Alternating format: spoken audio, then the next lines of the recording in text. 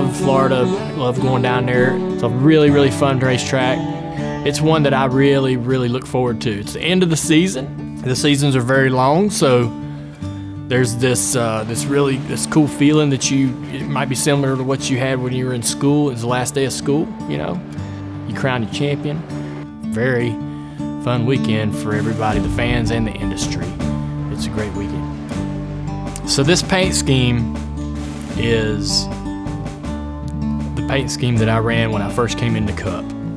It's funny because I've been sitting there all year long reading on social media about fans saying, this is what you need to run, this is the car. And this is like a lot of fans are saying this, and it's I think it's awesome.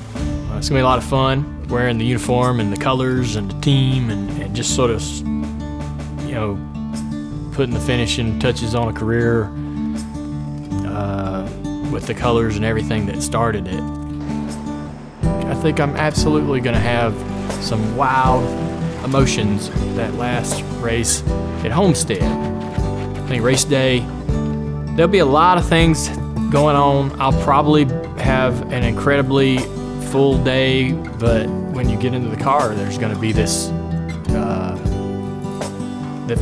maybe this moment where you're alone or you're to your own thoughts. Thinking now, like the only thing I think about is, God, I hope it's not a bad day. your last race. I know you're probably not going to put this in there, but you don't want it to be a bad day. You want to have a reasonable, go of it, so that when you get out and you walk away, you're not like, God, just one more shot. I can't end like that.